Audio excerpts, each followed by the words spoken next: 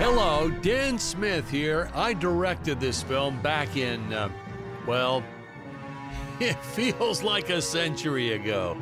Yeah. The studio asked me to provide a commentary track for the DVD release. And wham! Straight into the action. No fluff or anything. That's what we did back then. Crash-landed ship. Out pops our hero, the fearless Dick Starspeed.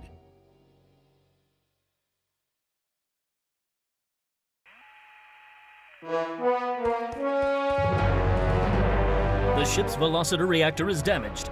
I believe that I am stranded on an alien planet. Played, of course, by actor Jonathan Digby. Went on to some minor roles after this.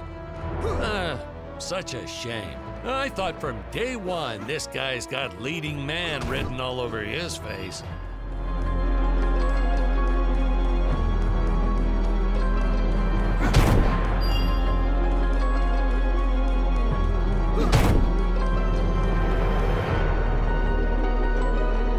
Greetings, citizens of Gravoria. I am Dick Starspeed, and I come in peace.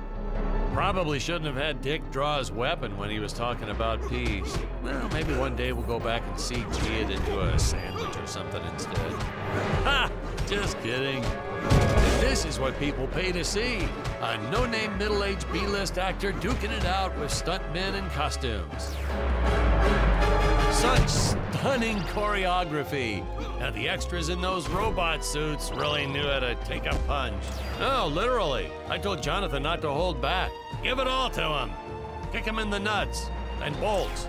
And I know what you're thinking, but don't worry. We handled it responsibly. Holy We made them all sign waivers not to sue for injuries.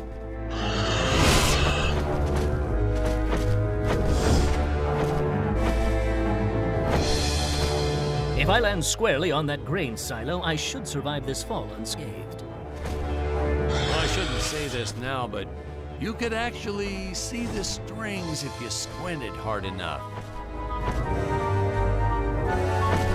A screenwriting trick from back in the old days. You put a grain silo or some haystacks down and it solves all your gravity-related problems.